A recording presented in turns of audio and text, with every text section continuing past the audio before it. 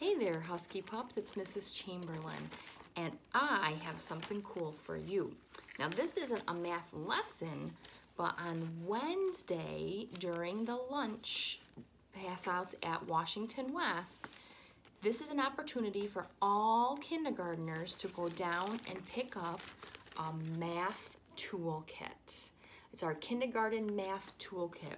We put these together so that it would be something that you could use to help you with some of these math lessons, okay? So what I wanted to do in this video is I wanted to show you all the things that are going to come in your math toolkit on Wednesday if you go down to pick it up during lunchtime. We can't mail these in the mail to you because there's items in there that would not go through the mail very easily, okay? So I wanted to show you what was in our math toolkit to help you out and show you some of the different things that you can use. So I have my math toolkit here, and I'm going to just go through quickly what's in there because Mrs. Bates or myself might ask you to use some of these pieces if you have them at your house already, okay? The first thing in there is you're going to get a stack of 10 blocks. Your blocks will link together like my Legos do, but your blocks will link together. You'll get 10 of those. It'll be one color, not two colors probably, or maybe you'll get multiple colors. I don't know. So you're going to end up with 10 blocks, okay? The next thing you'll find in there is a paper clip. And this paper clip is important because there's different games you can use for this paper clip. There will be a pencil that you can use in there. And then there will be a dry erase marker. Okay, so that you can all have one of those for your toolkit. You'll notice that the toolkit has a packet just like this inside a little sleeve. That's because these sleeves you can write on with that magic dry erase marker. I can write right on there and I can erase it away if I have a sock or a tissue that erases it. Okay, all right, so now let's get into what's inside the sleeve. Okay. All right, the first thing I'm going to show you is a piece of paper that has, it looks kind of like dice. That's exactly what it is.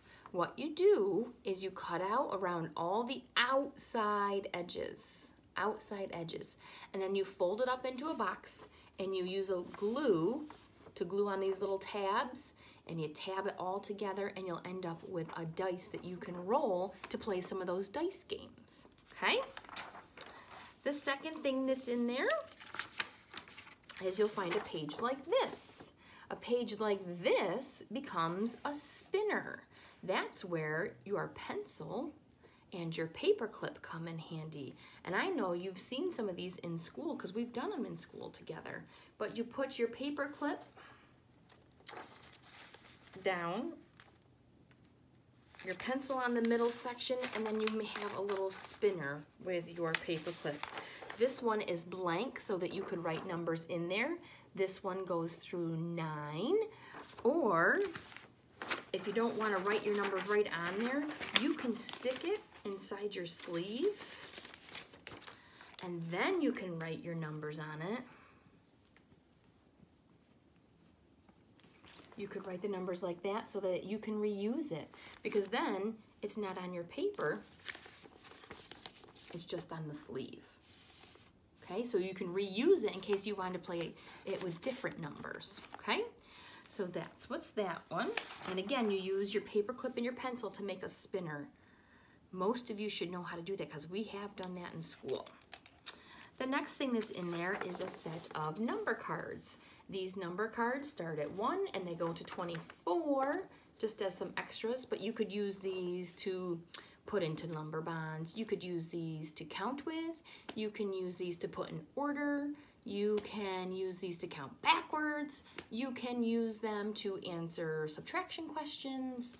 These little number cards can come in handy for almost anything that you're using. You could even put them in your sleeve and practice making the numbers by writing over the top of them with your dry erase marker. Lots of ideas for that one. Okay, all right, next, this is something that you all have seen before. You got it. This is the one where you practice writing your numbers. And you do just that. You slide it inside your sleeve.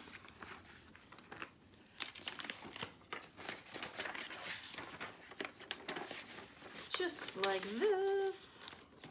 You slide it inside your sleeve, and you know the top one we always start with 0. Awesome. And then you say, hey mom and dad, set me a timer for 1 minute. See if I can write all of my numbers until I get to 20.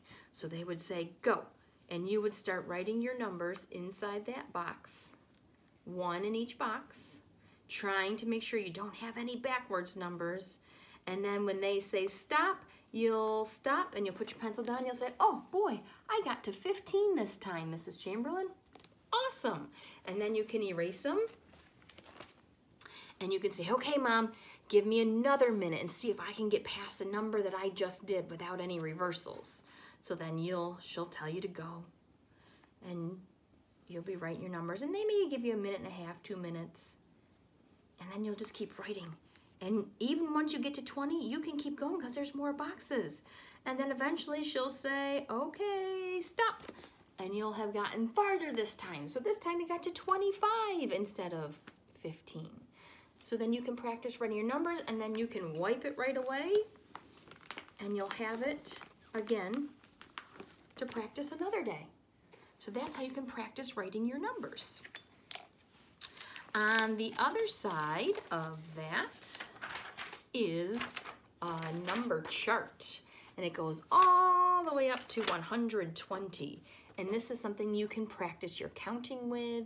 You can practice going forwards, going backwards, or if your mom said, what's 1 more than 15? You could find 15, go up 1, oh, 16.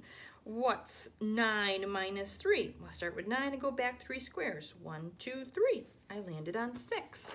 So you can use these for addition, subtraction, recognizing numbers, counting your numbers. Again, just another tool, okay? The next one that's in there is one of my favorites that I like to use. It is a subtraction, and it has the number sentence at the top, the number line, not the number sentence, the number line at the top. This is where the number sentence goes, and then this has your number bond in it that you can fill out. So what I do is I put one of these blocks in each one, and we can use it to subtract, fill in the number sentence, fill in the number bond, erase, and do it again. The other side to this has addition. So you can practice adding. So if I said I had 3 and I put 3 blocks on, give me 2 more, put 2 on, and then I end up with 5. So it's a way to practice addition and subtraction. It's one of my favorites. We use those in centers a lot in Mrs. Chamberlain's classroom. Alrighty, the next one, is fairly easy. The next one, this is a 10 frame, and it's 2 10 frames, and we want to leave it just like that because eventually we're going to get to talking about our teen numbers, and this will help us to put things in our boxes for our teen numbers. And then the other side of that is blank, and again, this can slide into your paper, into your little pouch. It'll slide in there, and you can use it to write on. You can write it for blanks, so I can use this as a blank side, and I can use it for my 10 frame, okay?